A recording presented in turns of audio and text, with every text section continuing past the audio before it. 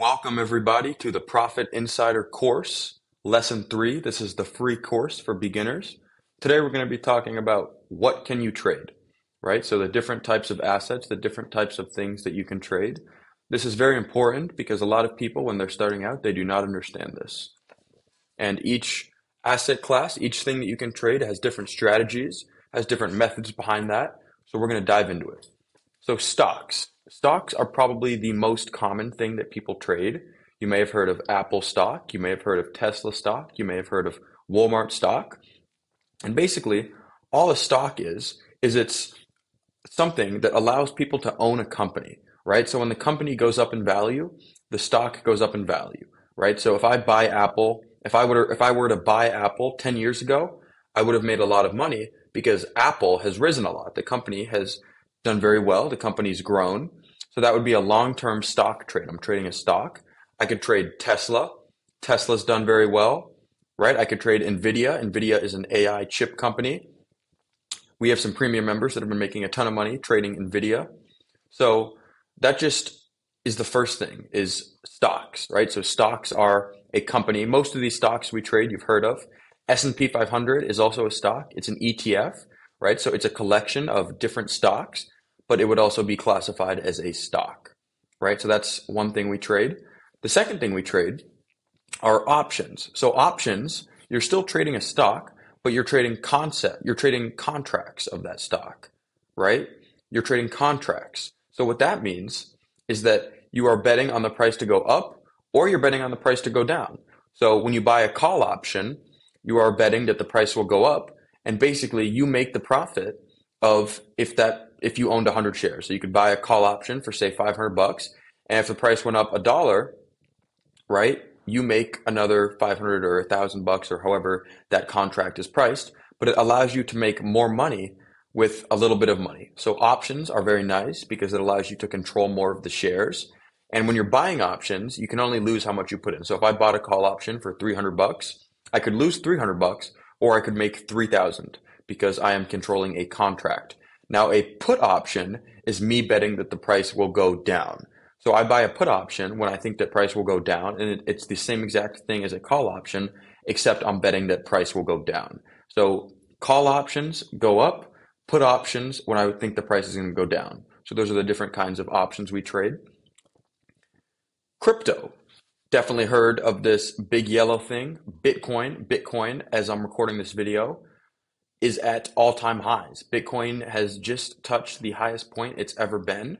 So crypto, as you can see, is a great thing to trade. We have a lot of premium members. One of our guys just made $1,000 trading Bitcoin after he watched my video on liquidity and he applied my strategy to crypto.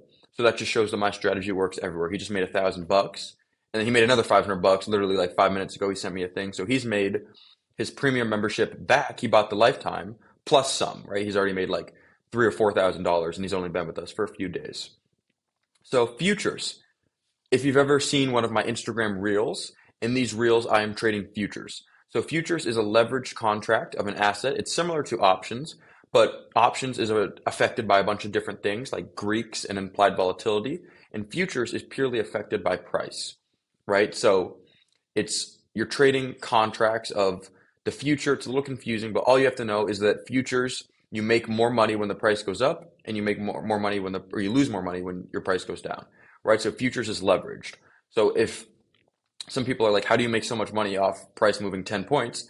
Because if I'm trading a few futures contracts, I can make around $250 for every dollar that the price moves, right? So that's a ton of money that I'm transacting with. I could also lose that amount of money, but futures is higher leveraged. Leverage means that you are able to make more money with a smaller amount of money. And there's margin with futures, right? So when you're trading futures, you could potentially lose more than you put in. That's why I do not recommend futures for beginners. Futures is commonly traded with things like the S&P 500. You have ES mini futures, which are S&P 500 contracts. You have NQ, which is NASDAQ contracts. You have gold futures. You have oil futures. You can even trade stuff like corn futures. So Forex. Forex is currencies. The Forex market is a huge market. It's the largest market.